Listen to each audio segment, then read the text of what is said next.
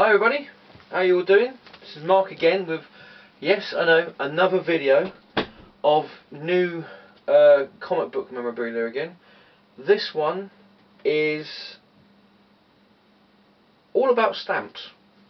Well, all about stamps. It's about a specific set of stamps.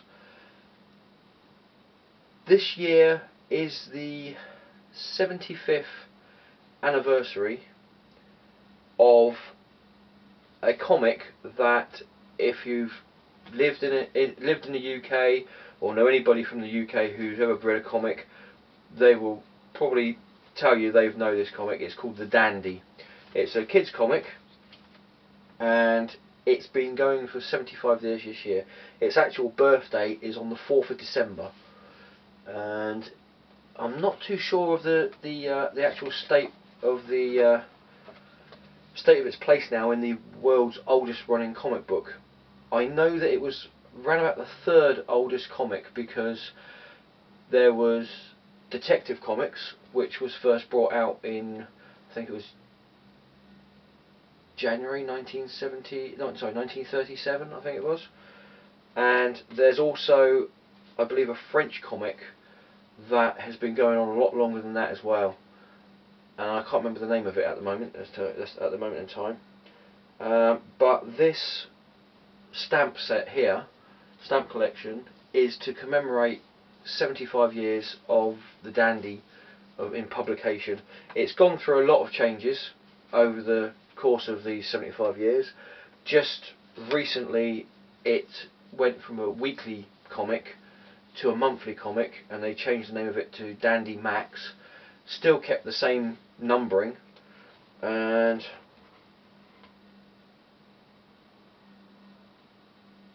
I think it's over about 3,500 issues now that the Dandy's been going on for. So yeah, this is the collector's set. I won't show everything for the collector's set. This basically got the stamps, which are brand new, haven't been used. There's a little cardboard sleeve which I won't show on here because I don't think I'll be picking up pretty well on there, but it's got some information on the different comics that are shown in this stamp collection. And also there is a small replica of the actual first issue of the Dandy comic, which, you know, it's pretty cool. Things like characters like Keyhole Kate, Jimmy and his Grockle.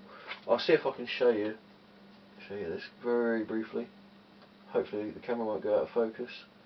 There you go. There you go. Hopefully it'll go back in focus again. But yeah, I'll just show you the actual comics from top right.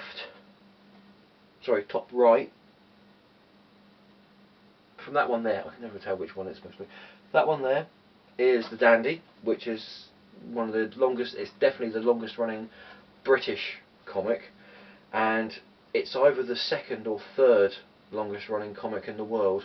As I said, Detective Comics was the second longest running comic in the world, and then DC had the bright idea of cancelling it and renumbering it from number 1, which took it out of the running for the longest running comic with a consecutive numbering system on it. And next to that is the Beano, which is the second longest running comic in the UK, and that came out in 1938, so it's a year younger than the Dandy. And the character on the first stamp, the Dandy comic, is Desperate Dan. The character on the second stamp of the Beano is the original Dennis the Menace. The third stamp is the Eagle, which what was it? The Eagle come out in 1950s, and that has Dan Dare on there. You've got the Topper, which come out in 1953, and unfortunately, like the Eagle, no longer exists. And that character is Minnie the Minx. Next you have the Tiger, which came out in 1954, and the character there, that blonde-haired character there, is Roy of the Rovers, who was a football star. And again, the Tiger comic unfortunately no longer exists. Roy of the Rovers was so big that he actually got his own weekly comic, and he also had his own comic book strip, which I believe was in the Mirror, the Daily Mirror, and the newspaper in this country. And on the bottom you have Bunty, which is a girls' comic, which came out in 1958. And I'm not quite sure about the characters. I believe those characters are called the Four Marys, and I'm not too au fait with Bunty, because obviously it was a girls' comic, and you know, boys don't read girls' comics, do they? Next up we have Buster, who with the character also called Buster, and he was supposed to be the son of another character called Andy Capp, who was another big newspaper strip character in the UK for quite some time. And so the Buster come out in, first brought out in May of 1960. Next you have the Valiant, which was a boys comic. It was sort of in the vein of 2000 AD, but it had a lot of war stories in it, which was the norm for a lot of boys comics in those days, to be war stories. You had Valiant, Battle, Warrior, Victor. So yeah, there's quite a lot of war story anthology comics that come out in the UK in the 60s, 70s and early to mid 80s. And that character is, I believe it's the Steel Claw. Yeah. Interesting to note that also from the Valiant comics, you also had the character. There was a group of characters. I don't know if you ever remember. Wildstorm brought out a mini-series called Albion, and that had characters like Kelly's Eye and all that. Well, those characters were actually based on the comic book characters from the British weekly comics. Okay. And next you have another girls' comic called Twinkle, which came out in 1968, and that character is completely unknown to me, I'm afraid. So anybody who knows what character that is from the comic Twinkle, please comment down on the bottom of it. I would like to know. And possibly the most well-known one on there is 2000 AD, and of course Judge Joe Dredd. Now, sadly, out of all these comics, there are only 3 comics that are still out now. That's the Dandy, the Beano, and Judge Dredd.